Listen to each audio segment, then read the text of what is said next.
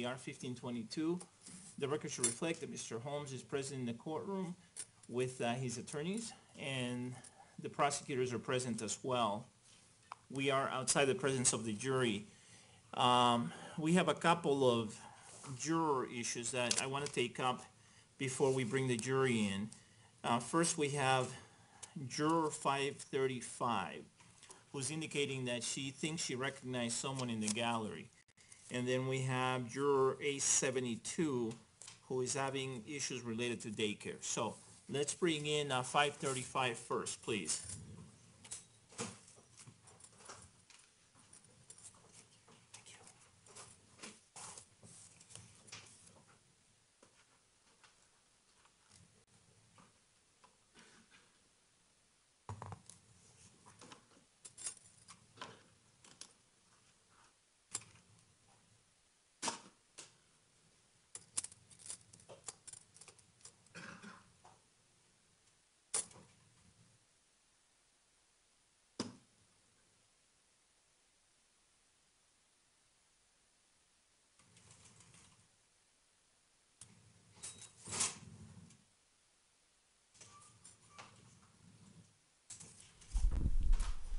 The record should reflect that Juror 535 is now in the courtroom. How are you? I'm good. How are you? Good, good. My understanding is that you think you may have recognized someone in the gallery. Yes. Is that correct? Yes. All right. Who do you think you recognized? Her name is Joy. Joy? Do you know a last name? No, I don't. When do you think you saw Joy in the courtroom? After our morning break and before the lunch break. Okay, so was today the first day when Yes. you noticed Joy? Yes. Uh-huh. Joy? Yes. Is that a yes? Yes. Okay. All right. Let me have you step out for just a moment, okay? Okay. Please. Thank you.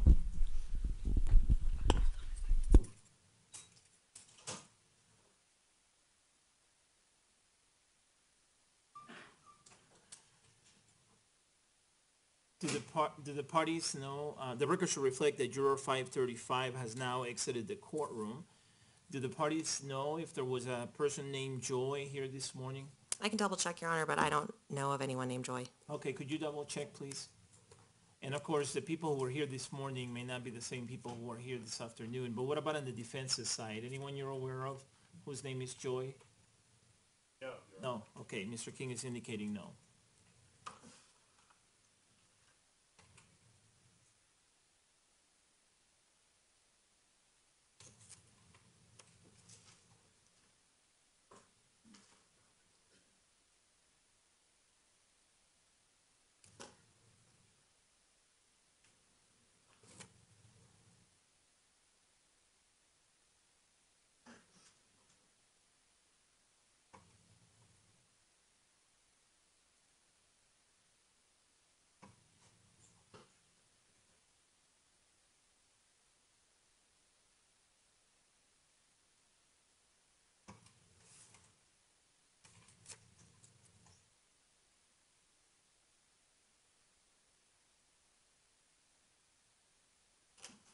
And for the record, Ms. Tish McGuire just checked with folks in the gallery. Ms. Tish McGuire? Your Honor, there is a person in the gallery named Joy. She says that she knows one of the people in the theater who was just at the theater that night. It's not a person who will testify in this case. You mean Joy's not a person who will testify? Joy is not a person who will testify, nor is the person that Joy knows a person who will testify in this case. And do you know whether the person that you spoke with whose name is Joy knows the juror? Sorry, I should have asked that information, Your Honor. That would have been good. Okay. Maybe it's good tomorrow's Friday. This is why I get paid the big bucks.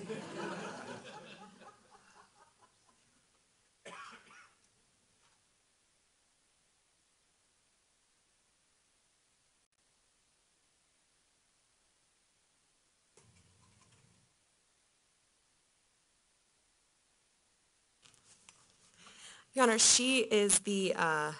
she's an acquaintance of someone that Joy knows. She does not know the juror personally, and she says that she's an acquaintance of her financial advisor.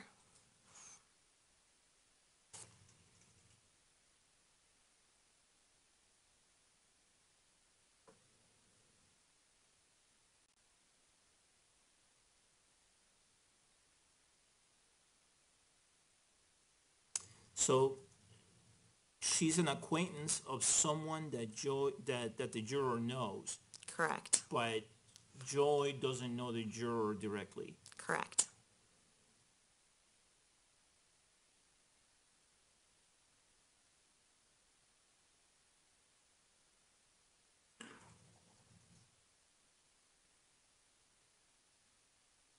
Do you folks want me to ask the juror if this is the Joy that she's referring to, or more open-endedly, whether she sees the Joy that she thought she recognized this morning here in the courtroom this afternoon?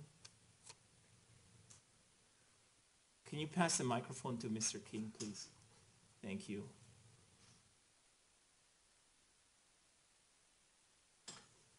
We don't have any specific requests, Judge. I guess given those two options, the more open-ended approach might be better to take. Okay, all right, and the people? Judge, we do not take a position. However the court wants to proceed is fine. All right, is anybody asking me that I just leave this alone? We would have no objection if you just wanted to leave it alone. It doesn't sound like this is a person that's going to be, that anyone involved is going to be a witness in the case, so we're not asking the court to do anything. Hold on one second, I may be wrong about this, Judge. Okay.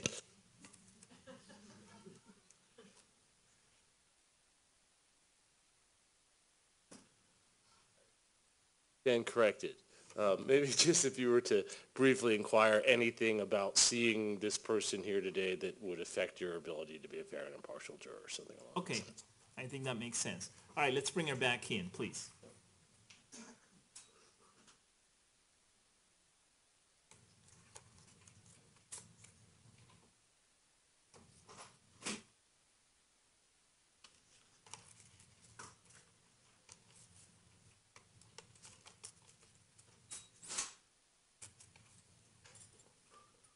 The record should reflect that juror number 535 is back in the courtroom.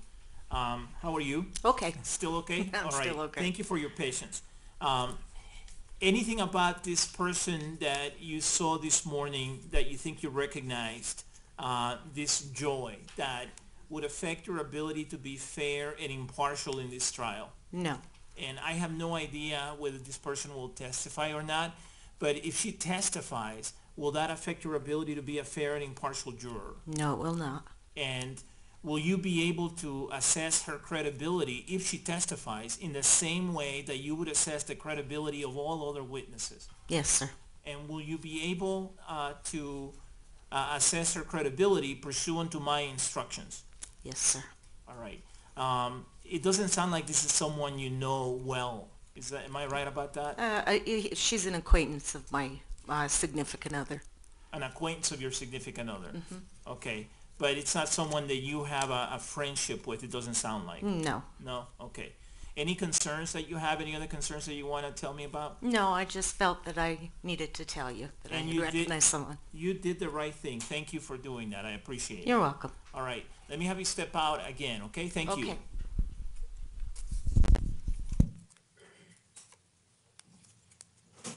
Okay, the record should reflect that juror number 535 has now stepped out of the courtroom again. Any additional questions that the people are asking me to ask this juror, or any additional record that people are asking me to make, or any additional requests from the people? No, Judge, we just would reiterate that there will be no testimony from this individual. Okay, all right. I wanted to ask just to be safe.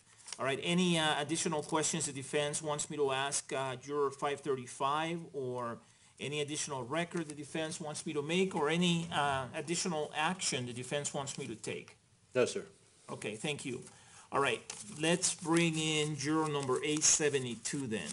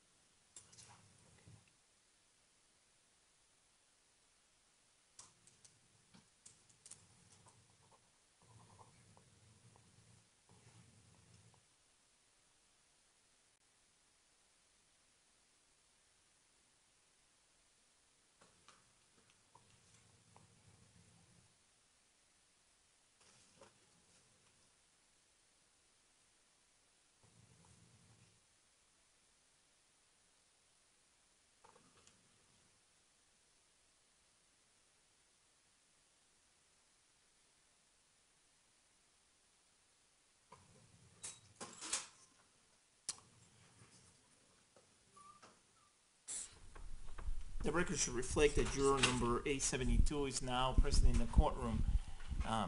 Have a seat. Good afternoon. Good afternoon. How are you? Okay. Okay. I was told that you were having some issues with respect to daycare, and so I wanted to see if you wanted to or what you wanted to tell me about that. Not yet. Oh. My kids get out of school in 2.5 weeks. Oh, so okay. I'm not too sure yet. Oh, I see. But I had mentioned to the other lady, I had asked her about, because in the beginning they had said, there's a daycare that you can take them to that'll take them all day. But she said it doesn't start till 8:30. So They actually open the doors at 8, but because this case is as long as it is, that's not a service that's available for jurors in this case. So, but if it's not an issue yet that we need to address, then we'll cross that bridge when we get to it, if we have to. I mean, it sounds like there's a possibility that this will not be an issue, so. right, I just haven't figured it out yet. That would be my first choice, but Okay. if not, then I can look into other options. Great. Okay, let me know if you need to talk to me in 2.5 weeks or whenever at some point in the future, okay? Okay. All right, thank you. Thank you. All right.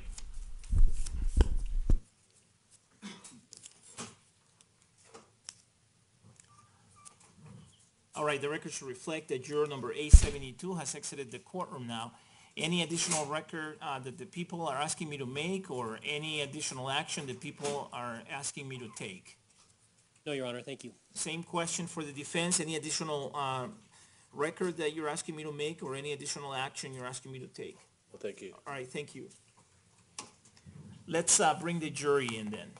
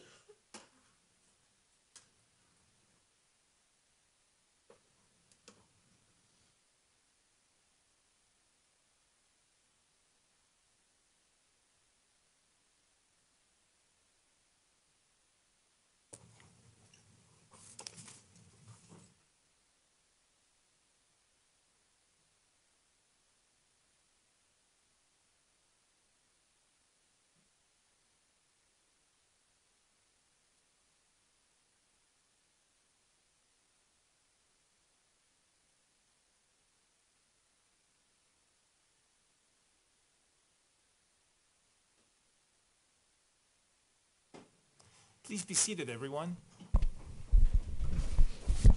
The record should reflect that the jury has joined us again. Welcome back, everyone. I hope you had a good lunch.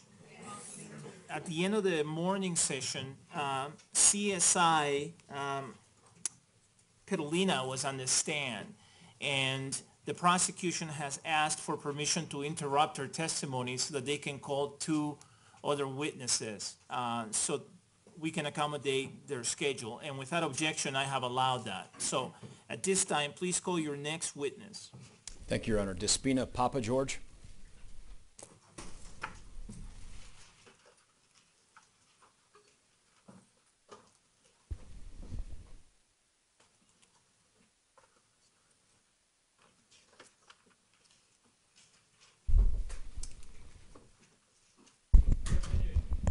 Could I have you raise your right hand for me so that I can administer an oath? You solemnly swear or affirm on the penalty of law that the testimony you're about to give will be the truth, the whole truth, and nothing but the truth.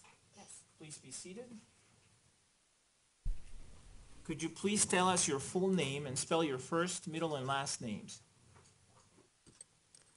Despina Fafudis Papa George, Despina Fafoutis Papageorge.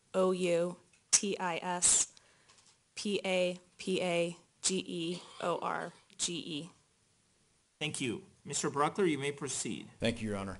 Ma'am, would you please tell us what you do for a living? I work at Google as a custodian of records. What was the name of the company again? Google, Not sure I've heard of it. What do they do? it's an internet company providing free services such as email, search, among others. And what's your role in that company? I respond to legal process served on Google for user account information. And do you do that a lot? Yes, How long have you been at Google? 5 years. And in those 5 years, how many requests for subscriber information, including emails and things like that, have you dealt with? In the thousands. Are you a custodian of records for Google? Yes, Have you testified in that capacity before? yes, Across the country? yes, Anywhere outside the country? no. How many times? Roughly 15 to 20 times. Okay. If I wanted to get access to the contents of a subscriber's email, how do I do that? We require a legal process in order to release any user information, and upon receipt of the legal process, we verify the validity and get an understanding of the type of user data that's being requested. And so long as it's a valid legal request and the type of data that they're seeking we can access, we will use internal tooling to essentially extract the user data or make a copy of it, place it on a disk, and Fed will express it over to the requesting party. What else do you include with the disk that you send back? That depends on the type of user data that's being requested. Let's say it's emails. We will place the email file on the disk. And you'll send it back with some documentation? Yes, typically the production letter or cover letter, the certificate of authenticity, and a copy of the hash values that were captured at the time of production. We'll talk about hash values here in just a second. Actually, you know what, I'll take... Your Honor, may I approach the witness, do you need to see those again? With what's been marked as, oops, I'll go that. People's 1210A, B, and C, and 1211A, B, and C. Yes.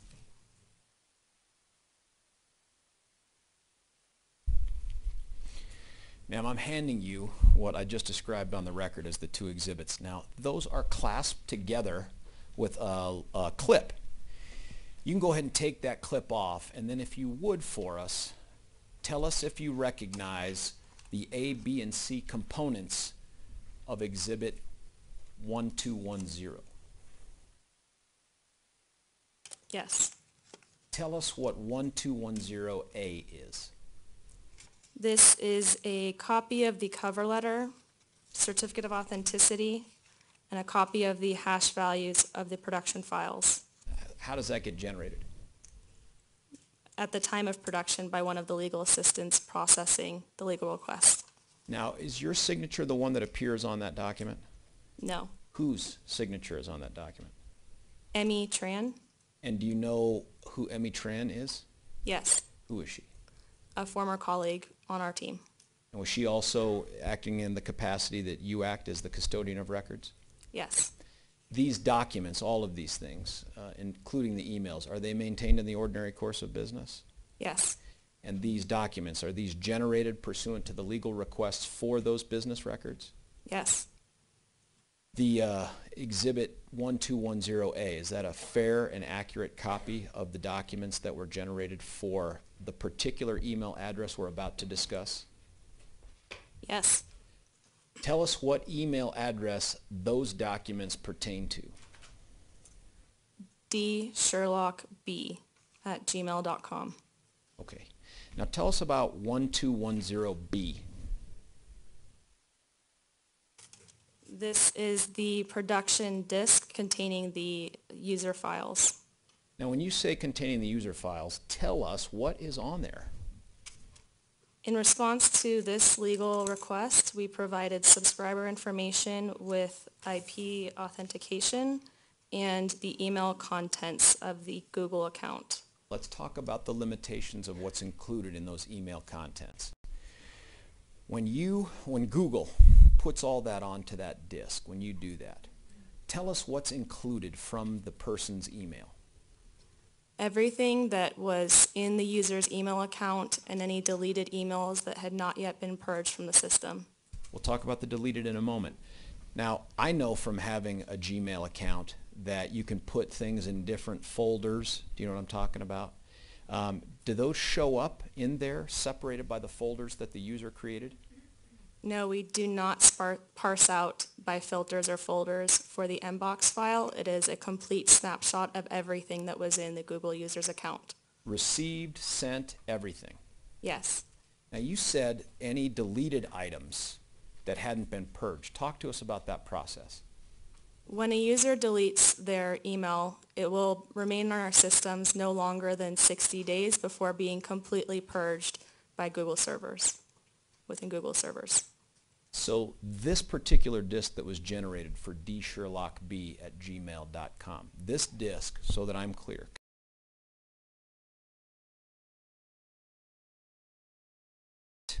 drafted, received, that wasn't otherwise deleted more than 60 days before? Yes. Okay. Now that disk, that was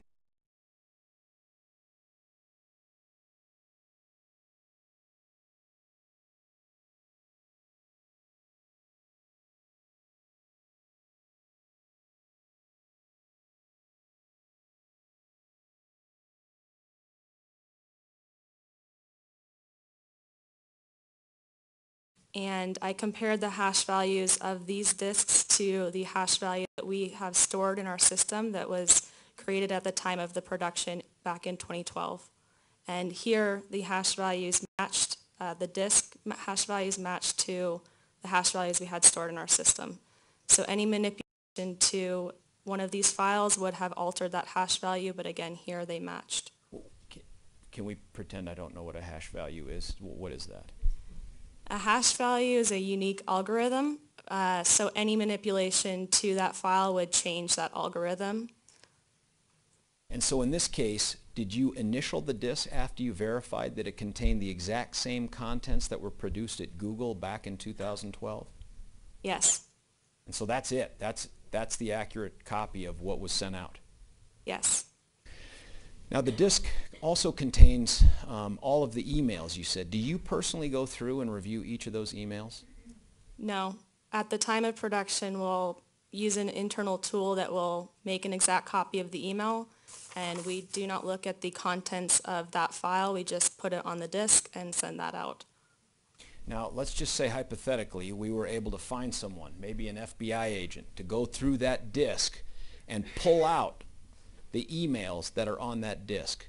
Can we have confidence that the emails that are pulled off of that disk are the ones that existed in electronic format in that particular email inbox? Yes. Okay. There's another document there, 1210.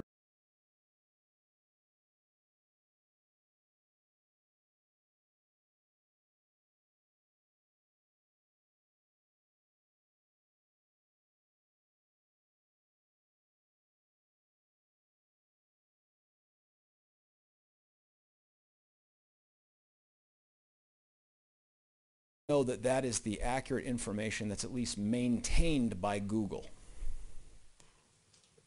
This is what was captured from our system at the time of production. And that's maintained in the ordinary course of business, just like the other documents? Yes.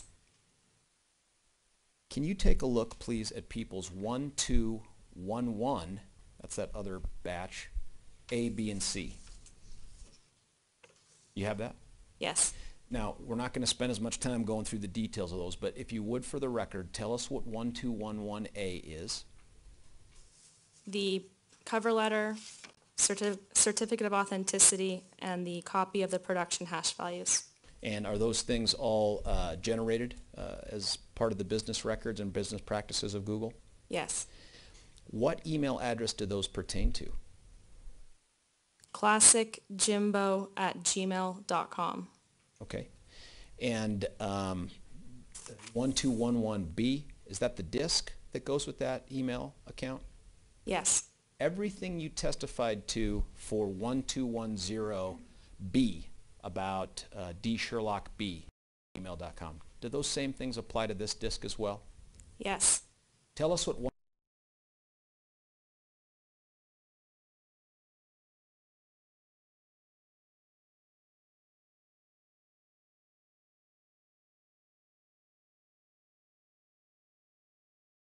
Classic.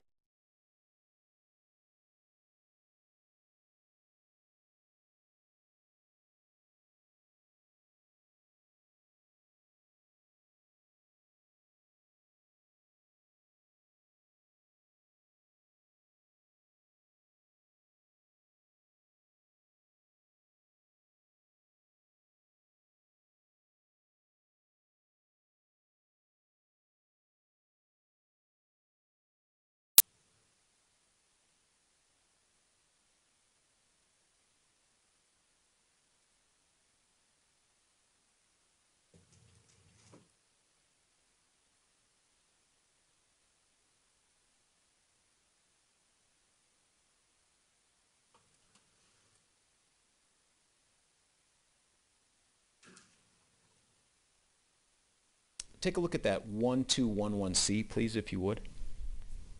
There are several different entries of information that appear on that subscriber, what do you call it, a subscriber page? What is it? Subscriber information page. Okay, thank you. The information that's contained on there, where does it come from? Different places or all one place?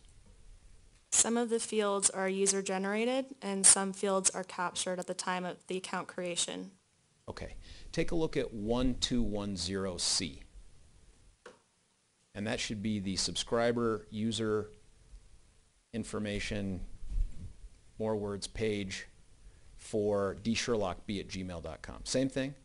Yes. Now for that particular email account, is there something called SMS and a phone number listed on there? Yes. Who puts that phone number in there? The user will place the SMS number there. Your Honor, at this time I'm going to move for the admission of People's Exhibits 1210A and C and 1211A and C into evidence. Any objection? Your Honor, if I may have a moment, and if I could take a look at the exhibits again. Yes. Do you want me to Mr. Harper, retrieve? would you- Yes, I will. Please let Ms. Spengler have a moment with those. And that one, yeah, thank you.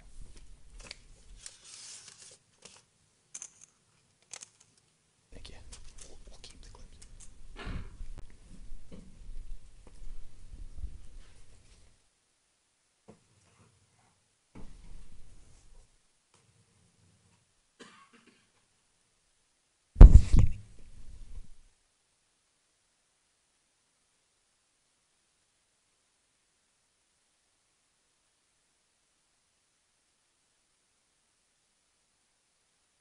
And Ms. Spengler, do you have a copy of those discs, or do you need a moment to review those discs as well? Themselves. Okay, but I was just wondering if you needed to see that before you took a position on the other items. No, Okay. I don't think so.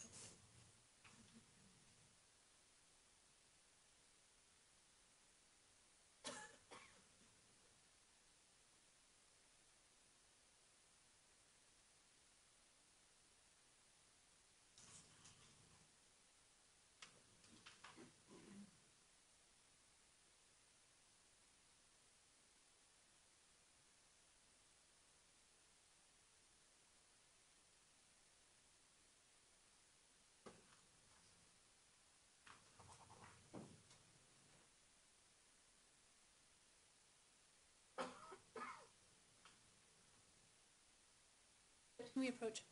Yes.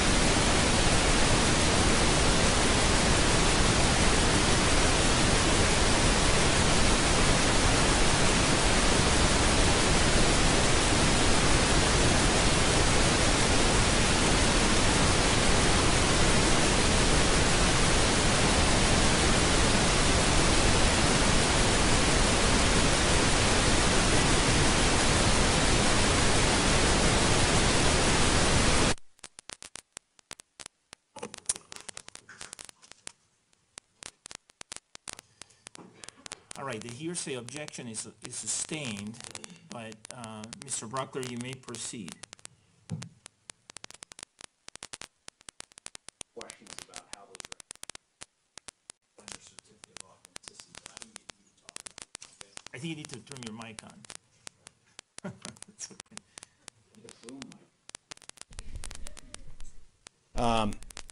Ma'am, those records, are they generated automatically in the Google servers as the user creates them?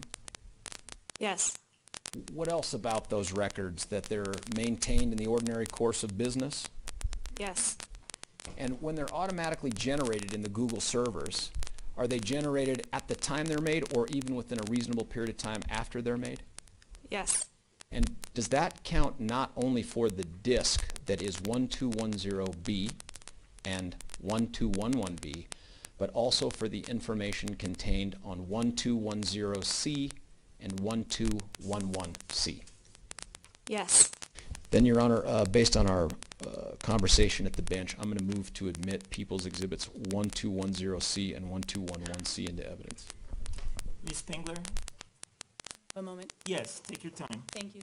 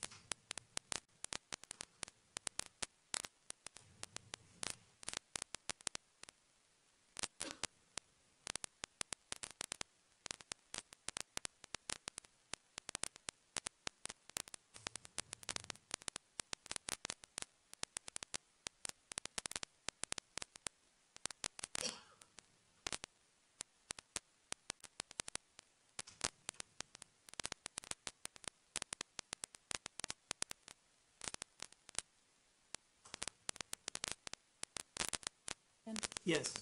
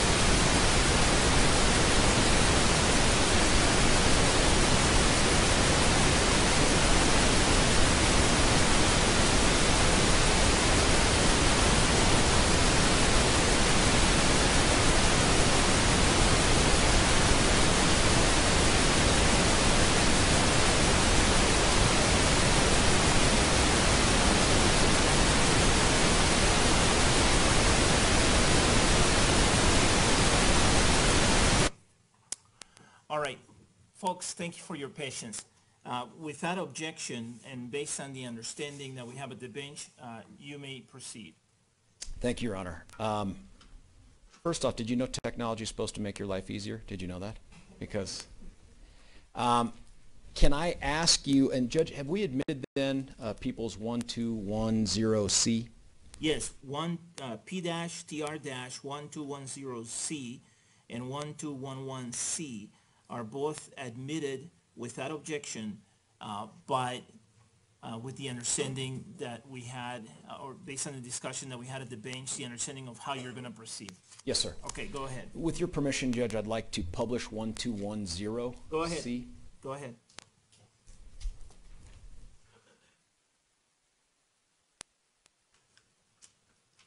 On the TV. Okay. You know what? Let's start with that bottom part first, since we just had a conversation about that. Ma'am, can you blow up the login stuff? All right. Tell us what this is right here, would you? This is the IP login, logout authentication. Now, this one appears to only go back to July the 5th, and there is this other exhibit that you're going to see from defense, D-TR-17, that goes back to June the 26th. Have you seen that one already? Yes. Can you help us understand why Google only maintains the different, I guess, login dates going back to July the 5th on one and July the 22nd, I'm sorry, on the other one? June 22nd on the other one. June 22nd on the other one. Thank you, Your Honor.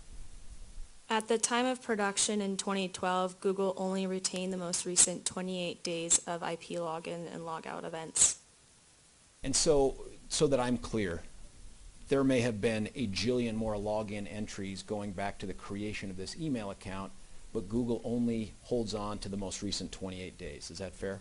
Yes. And to understand the difference between the dates that this goes back to, which is July the 5th, and the one that Defense 17 goes back to, which is June 22nd, is a product of when that snapshot was taken of that account. Yes. Okay, did I say that right? Did I say it right? Yes. Okay.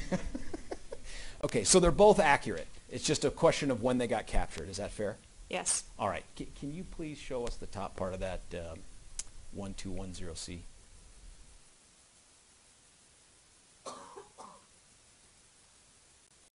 All right, tell us what we're looking at here. This is the Google account subscriber information for dsherlockb@gmail.com. Now it says names up there, James Holmes. Who types that name in? The user will enter the name. And the email address, who picks it? The user. When it says status enabled, do you know what that means? That the account is active. Services there? Android, books, all that stuff. What are all those things? This is a list of the services the user has registered for, although some of these are readable products and others are labels that are internal descriptors that I don't know the meaning of. Okay. It says secondary email address on there. Who inputs that information? The user will input the secondary email at the time of creation. Now, that secondary email, is that typically verified by Google, or can you almost type in anything? Is this a secret, by the way, we're not supposed to talk about? The user can enter the email account, and it typically is not verified. Okay. And the created on date, who puts that information in? That is captured at the time that the user has created their Google account. So this is Google telling us when that email was created? Yes. What is the IP address list that's on there? That is the creation IP address, also captured by Google at the time that the account has been created. Language code, EN, I'm going to trust that's Dutch. English. Okay. The SMS, is that the cell phone number that we talked about earlier? Yes. Who types that number in? The user. How about the nickname? Who puts that information in? The user. Other usernames, who puts that in? The user. And how about, that's all I see on there, previous emails, Not sure how that's generated. Okay. Do you know how that's generated? I don't know. Okay. All right, so there are several line items on here that Google generates, but the rest of it is created by the user. Yes. So that we're clear too, you can't tell us that a person in this room named James Holmes was the one that created this email, can you? No. You can only tell us that someone that created this account claimed to be James Holmes, picked the email address, chose the English language, typed in the SMS cell phone number, chose the nickname, and chose the other usernames. Is that fair? Yes. Is this same information with some variation, is this same type of information captured on, bless you, what's been admitted as 1211C? Yes. Okay. May I have a moment, Your Honor? Yes. Can we just approach very quickly on one small thing, and then I'll turn it over to... Yes.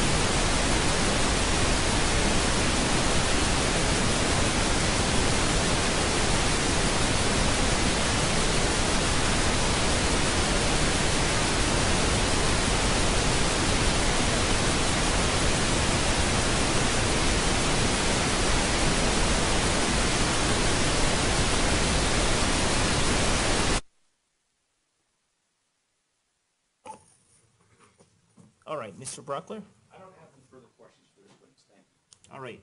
Ms. Spengler, do you have cross-examination? Just briefly, I may approach the witness with what's been marked as defendant 17. Yes, you may. And if it helps, Your Honor, we'll stipulate to the admissibility of that if it'll save some time. All right, Ms. Spengler, you do want this exhibit admitted, correct? I do. Okay, it is admitted, but if you wish to ask questions, I'll give you that opportunity. I'll just have you describe what I handed to you. This is the account subscriber information and IP login events for dsherlockb@gmail.com. Okay, and is the content of defense 17 similar to, but contains additional information to the People's Exhibit related to the dsherlockb@hotmail.com account? Yes. Okay, I have no further questions and would move for admission if it hasn't already been admitted. I've admitted it. No problem. Okay. Any redirect? No, sir, thank you. Okay. The jury does not appear to have any questions for this witness. Mr. Brockler, may this witness be released from her subpoena? Yes, Your Honor, she may. Ms. Spengler, do you have any objection? Yes, take your time. We have no objection to her being released. Okay, ma'am, thank you. With the court's permission, could I retrieve, thank you, ma'am. Could I retrieve the unadmitted exhibits B on 1210 and 1211? Yes. And then we should mark them in accordance with my instructions for the record. All right, call your next witness, please. People called Joel Jaffe.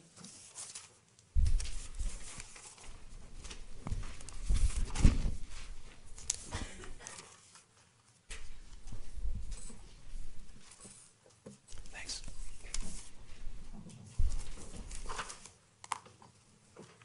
Good afternoon. Can I have you raise your right hand so that I can administer an oath? Do you solemnly swear or affirm under penalty of law that the testimony you're about to give will be the truth, the whole truth, and nothing but the truth? I do. Please be seated.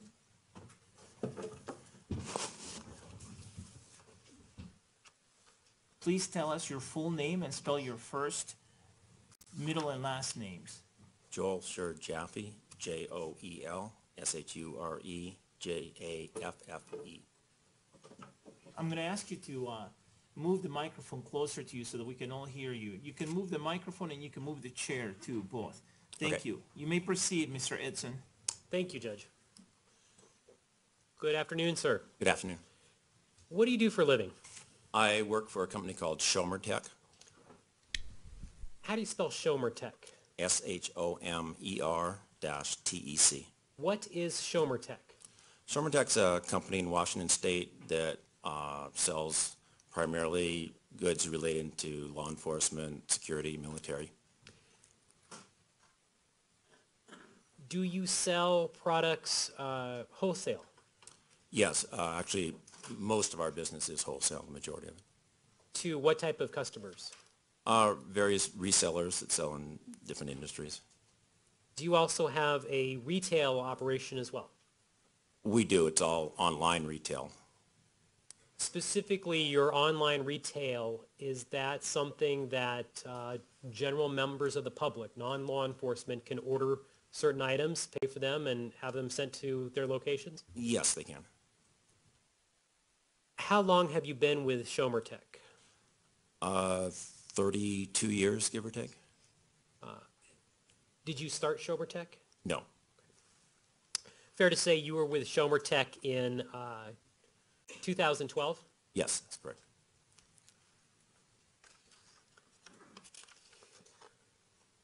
Back in late July, actually early August of 2012, were you contacted by any members of law enforcement related to items that may have been ordered by an individual purported to be James Holmes? Yes. Did you provide records related to sales of particular items from Schomer Tech to James Holmes? I did. Are you a custodian of records for Schomer Tech? Yes. Just in general, how does Schomer Tech keep records information for customers and related to customer orders? For online orders? Yeah, we'll Okay. talk about online retail orders. Sure. Well, when the order comes in, we keep the original as it comes into us. It leads to generation of our own invoice from that. And at the end of the process, attached to that invoice will be all the documentation relating to the shipping of that order. Are those records and invoices, as you described them, are they kept in the normal and ordinary course of your business? Yes, they are. Are they the type of items that if you were asked at a later time by someone in law enforcement that you could retrieve from your operations? Yes, as long as it's not more than 7 or 8 years. Okay. Fair to say that when you were contacted by law enforcement in August of 2012, you were able to provide them records from an order by James Holmes? Yes. In 2012 as well, correct? Yes. Your Honor, may I approach the witness, please? Yes.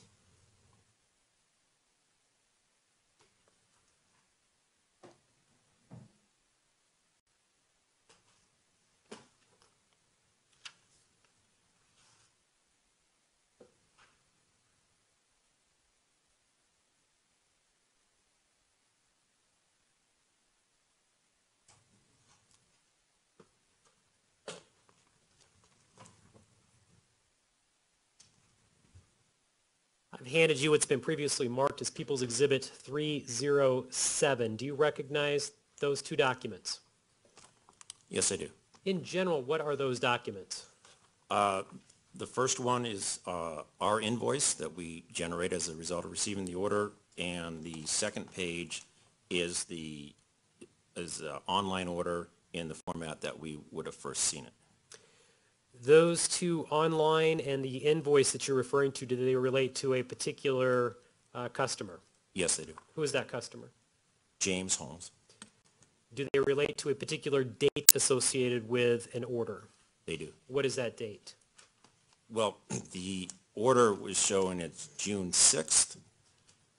There's no timestamp, only a date stamp, but I can tell from this that it would have come somewhere between 2:30 in the afternoon and midnight that day.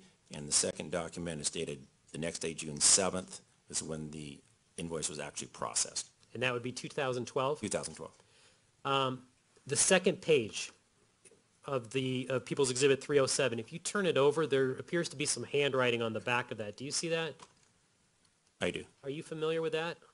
That's my handwriting. Okay, did you write that name and number down on the back? I did. That was the name of the ATF agent who contacted me on the phone. And I just, for some reason, wrote it down on this document. Okay, fair to say that's not part of your actual invoice and records, that's just your own handwriting, writing down a name and number? That's correct. Okay, so aside from that name and number that we just talked about, do the two documents contained within 307, People's Exhibit 307, do they fairly and accurately depict the invoice and documentation of this particular sale to this particular customer kept in your ordinary and routine course of business for Schomer Tech? Yes, sir. Judge, I would move at this time for People's Exhibit 307 to be admitted. Any objection? Ms. Braid? Can we approach briefly? Yes.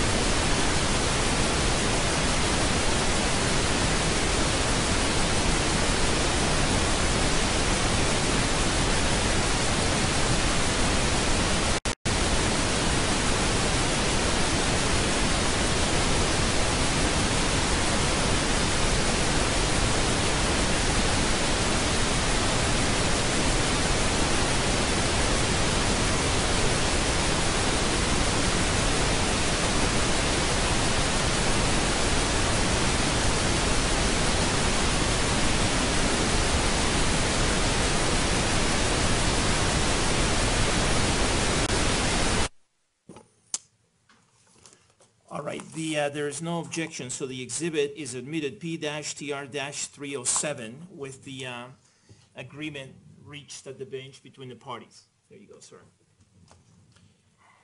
Sir, in general, what are some of the items that Schomer Tech sells?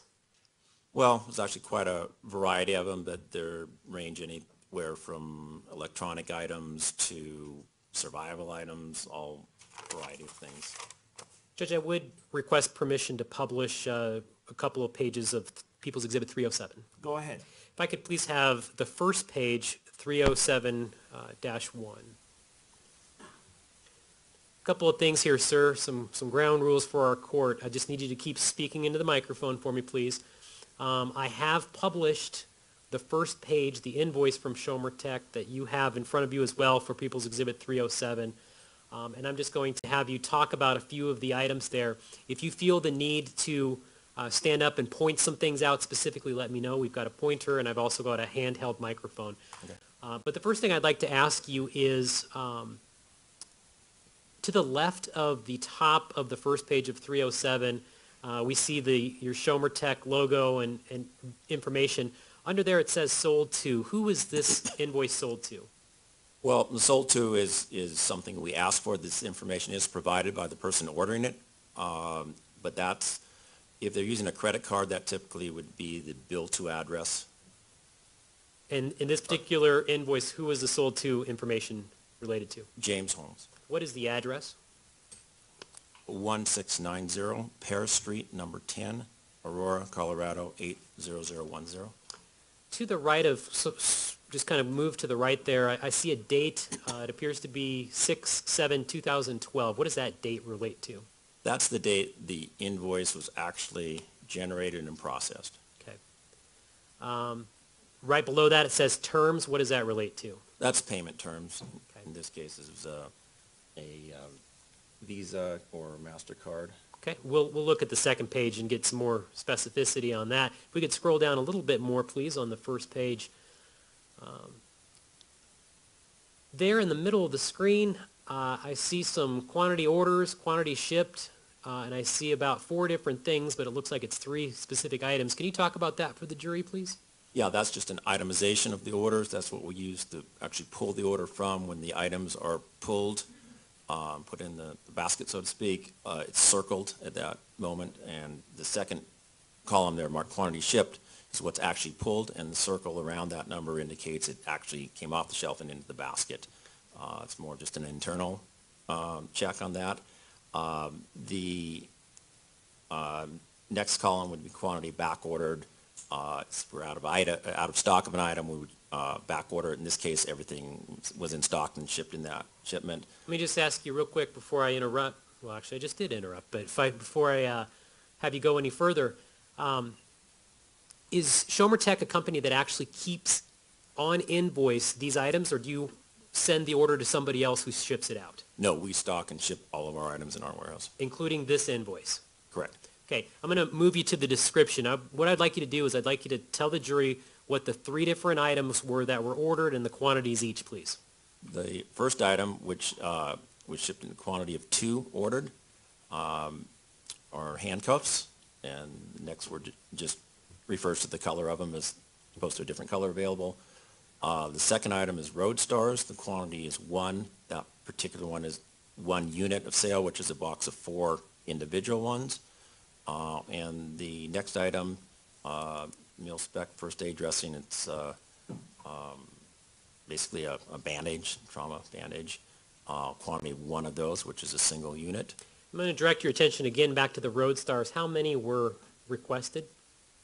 2 units of sale, which is a total of 8 individual stars. Okay, the Road Stars come in packs of 4, is that fair to say? That's one of the options. That's the option that was ordered on this particular order, was a pack of 4. Okay, just so we're all on the same page here, how many total Road Stars were ordered? 8. 8 Great. stars, Eight? which is 2 boxes of 4. Thank you.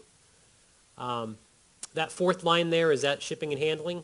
That's the shipping and handling charge. It's a flat fee for every order. It's the same, $9.95. Okay. If we could just scroll down pretty much to the bottom there. It's hard to read on this copy here for the jury, but you have the actual copy in front of you I as do. well. What was the grand total of this order from Schomer Tech? $80.94. Couple of other things. I see at the bottom right, it is sideways here, but it says there's a big words phone order in the middle. What is that referring to?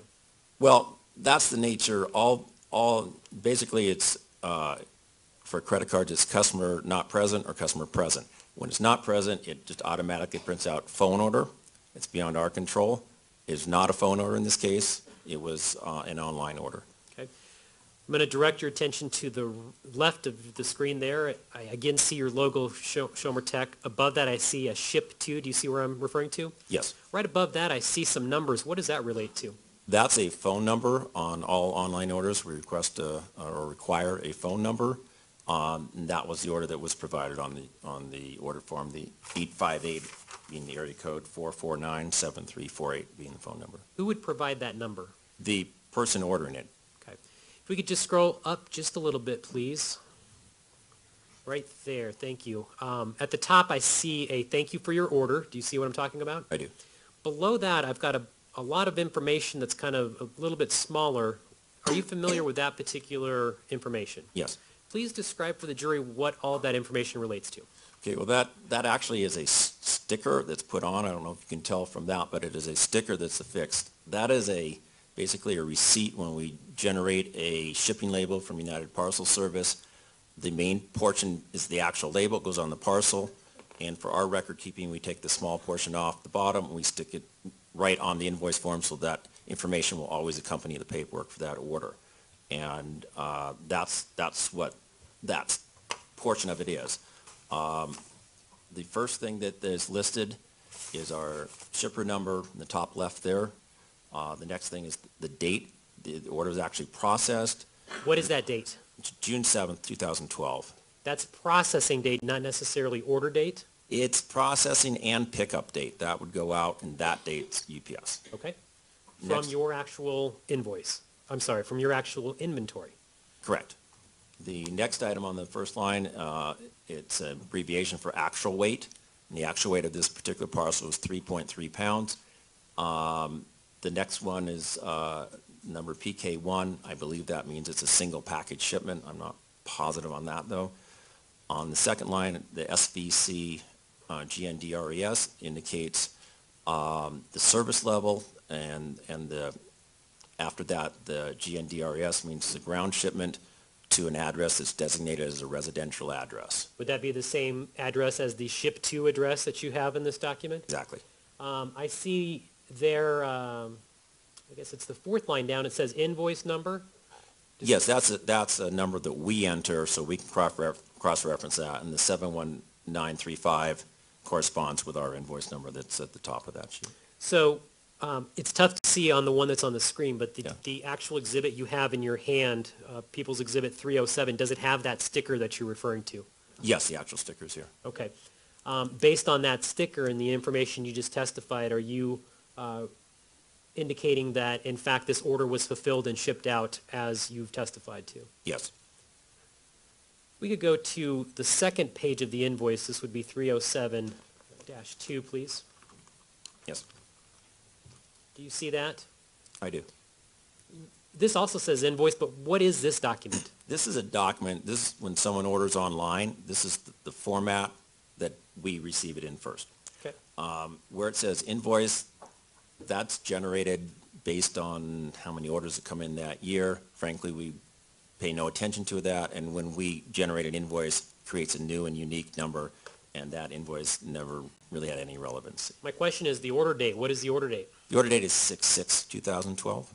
So is that the date that the order would have come in online? Yes, that's the date it would come in. It's not timestamped, but I can tell that that would have come in after 2:30 that day. June 6, 2012? Yes. Billing information again to James Holmes? Yeah, this is how it's originally entered by the person ordering it. It's Okay. exactly, that's the only place this information comes from. Under the bill to? Yes, Okay, so somebody would have had to actually type James Holmes? the person placing the order would have to, yes. Okay, what is that, appears to be an email address. What's that email address? It's D as in David, Sherlock, B as in boy, @hotmail.com. And again, the address under that, please. 1690 Paris Street, number 10, Aurora, Colorado, 80010. And all of that is information that would have been inputted by the user, the individual purchasing or requesting purchase of those items. Is that correct? That's correct. The ship to is the same information. Is that fair to say? Correct. Walk me through briefly, if you would please, the payment that was used for this order. The payment submitted was MasterCard under the name of James Holmes. They indicated the issuing bank was USAA. I'll just have you go through, what were the last four digits of the credit card? 2217. If we could scroll down a bit, please. Actually, go ahead and tell me what the expiration date of that. September 2014. The day phone, is that the same phone number you just described earlier, sir? I believe it was 858-449-7348. Yes, that would be the same. And again, you get that information from the person placing the order? Correct. Okay. If we could scroll down a bit more, please.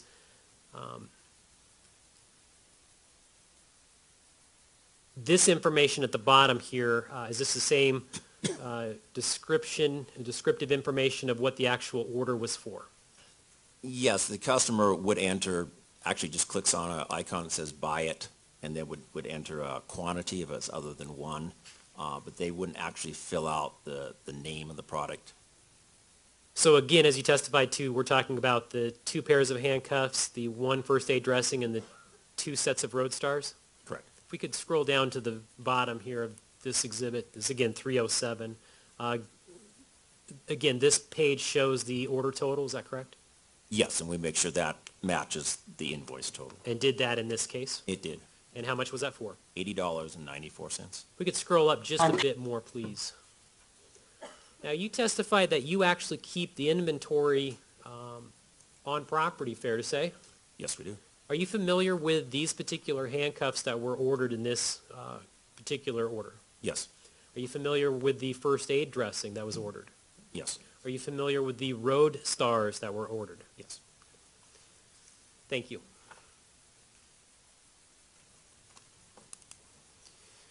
Your Honor, may I approach the witness for some already previously admitted evidence? Yes. Thank you.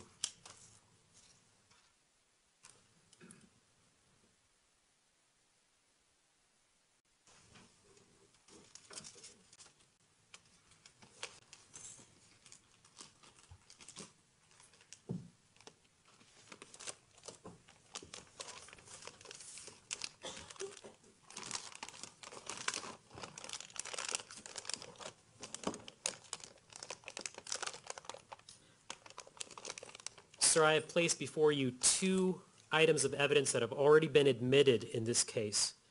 The first is People's Exhibit 454, which are some empty handcuff boxes. Do you see that? I do. Do you recognize those boxes? Yes. What are those boxes? Those are the original product boxes that the handcuffs would come in. Could I also have published People's Exhibit 4079? It's a photograph already admitted, Your Honor. Okay. Sir, People's Exhibit 4079 is on the screen there. Can you see that? I can. Are those the same, picture of the same boxes? Yes, they are. Could I also have People's Exhibit 4080? It's already been admitted as well, Your Honor. Yes. Does this appear to be the back of those boxes?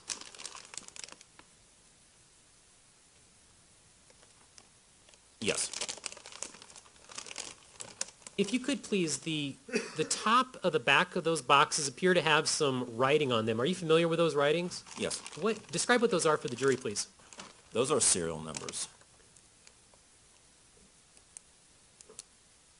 Are you familiar with how those serial numbers are placed on those boxes? I believe they're handwritten on at the factory. Okay. To the best of your knowledge, well, let me ask this. Let me backtrack. First of all, is it accurate that these were not the first set of these types of handcuffs that you had sold previously from Schomer Tech?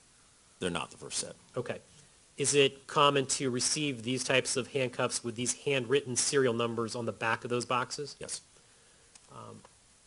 These particular boxes, they're before you as well in People's Exhibit 454. Can you make out the serial numbers handwritten in the back? I can. Okay.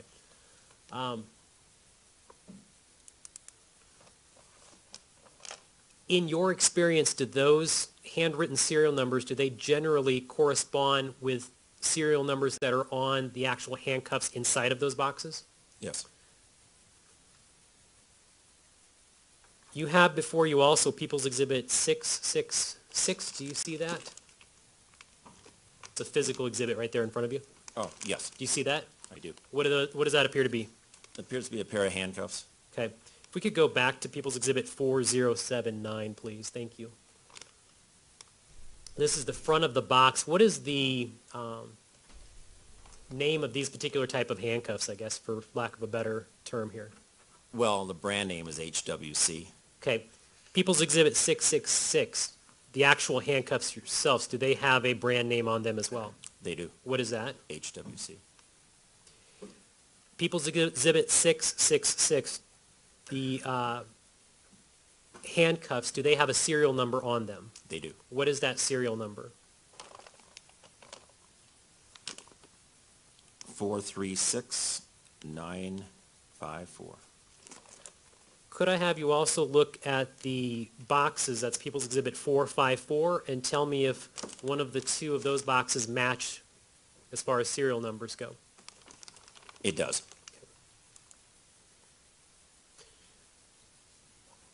People's Exhibit 4080, could I have that again, please? Thank you.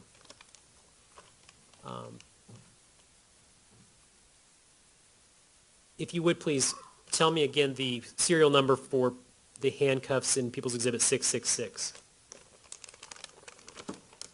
436954. Okay, does that match which of those two boxes? It matches the one on the left. Okay, thank you. It's still on the screen for record purposes, People's Exhibit 4080. What is the serial number for the box on the right?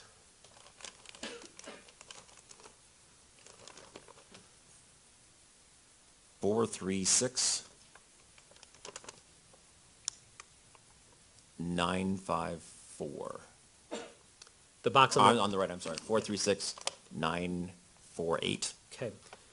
Could I please have People's Exhibit 4391? It's in a photo already admitted. Okay. Sir, do you see People's Exhibit 4391 on the screen? Yes. What is the brand name of these handcuffs? HWC. What is the serial number for that particular pair of handcuffs? 436948. Does that match the same serial number you just read from the second box from People's Exhibit 454? Yes. Thank you.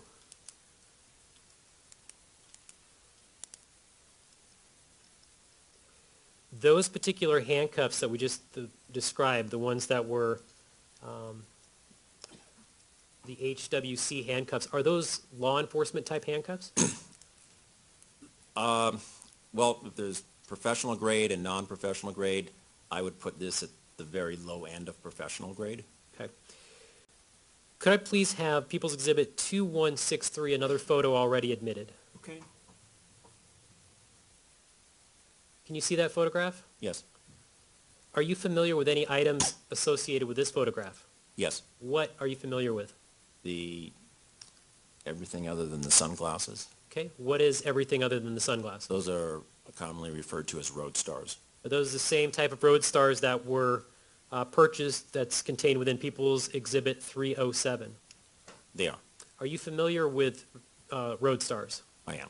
Are these particular types of road stars ones that are sold by Schomer Tech?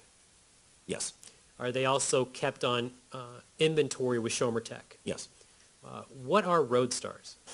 Well, a road star is another name for something known as a caltrop. Dates back to the Roman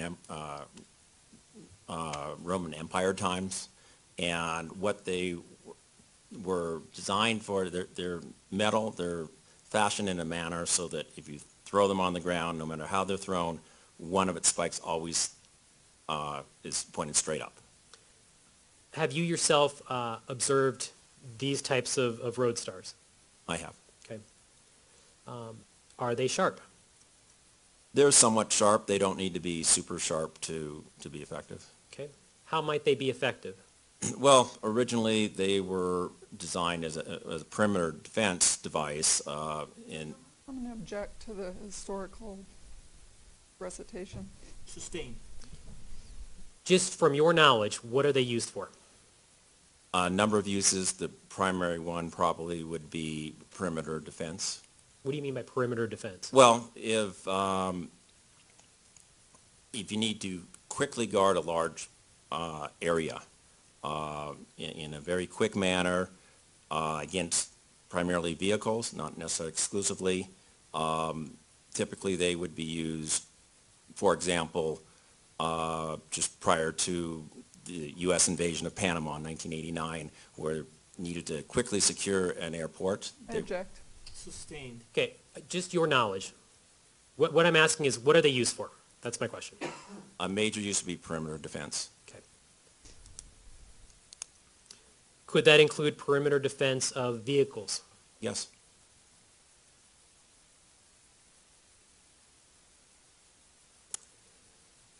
Thank you. You can take that down. If we could have, again, the first page of People's Exhibit 307, please. If we could go to the kind of, sort of the middle where the items were listed. Sir, I'm going to direct your attention to the third item listed. It says MIL SPEC first aid dressing. Are you familiar with that item? Yes. Tell the jury, what is that item? Basically a first aid bandage, a trauma bandage, about 4 inches by 6 inches in size. Okay.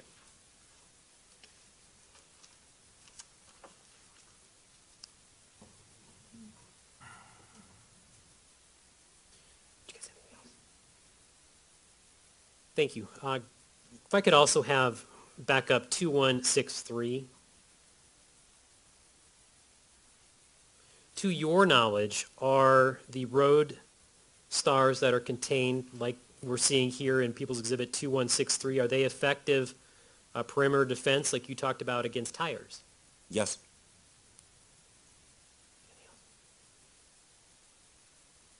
I have nothing further at this time. Thank you, Judge. All right. Cross-examination, Ms. Brady. No questions. Thank you, sir. All right. And the jury does not appear to have any questions. May this witness be released from his subpoena, Mr. Edson? Yes, Your Honor. Thank you. Any objection, Ms. Brady? No. All right. Thank you, sir. Thank you.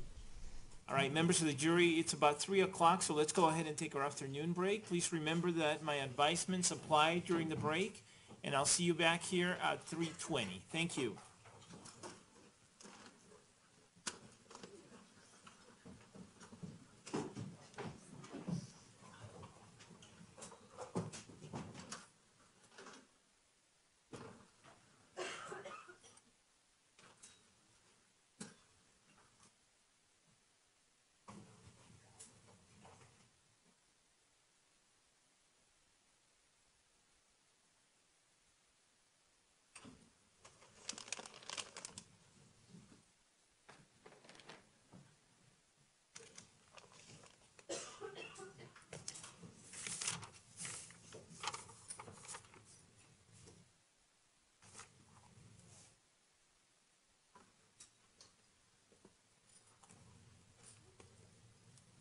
The record should reflect that the jury has exited the courtroom now. Everyone may be seated.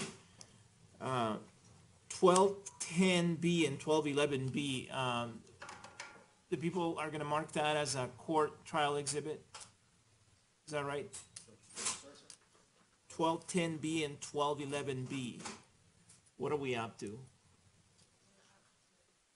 18? So the next one is 18?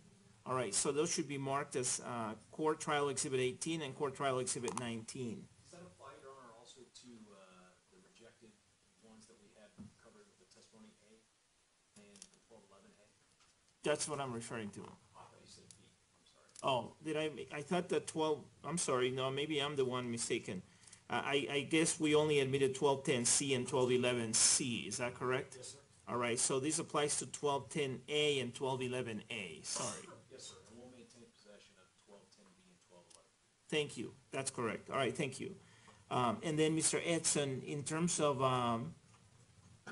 People's Exhibit 307, you're gonna make the change that we talked about, correct? Yes, Your Honor, I'll do that at the break, and I'll show Ms. Brady. Great, okay. Anything else that we need to talk about at this time? Yes, Your Honor. We still have Maria Petalina on the stand. However, we have 3 victims whose families flew in from out of town to be present for their testimony today, so I would be asking to reset Ms. Petalina and to call the victims, if that is acceptable to the court and to the defense.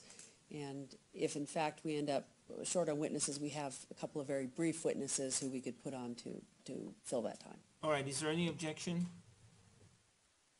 No objection. All right, without objection, that's fine. Do you need me to continue her subpoena? You do not need to, Your Honor. Okay, anything on behalf of the defense? Yes, Your Honor, I would ask, though, if we're no longer having the earlier witness in the courtroom, that we pack up or put away some of the exhibits that she was referring to, such as the drywall and the railing that's on the table. All right, any objection? Are you gonna ask to publish any of these exhibits? I am. But not today. Okay, all right, we'll take them back then. Mr. Orman. If I could have the court's indulgence, Your Honor. I know this is an unusual request. I would like to photograph the current state of the model just so that I have a record of what it looked like at the end of today. And if you want, I can give a copy to the court. I don't think that's necessary, but I would just like to be able to have that for our purposes. I don't have any problem with that. Any objection? No objection, but I would like a copy to go to the court. Okay, we'll mark it as a court exhibit. All right? Okay, thank you. The court will be in recess.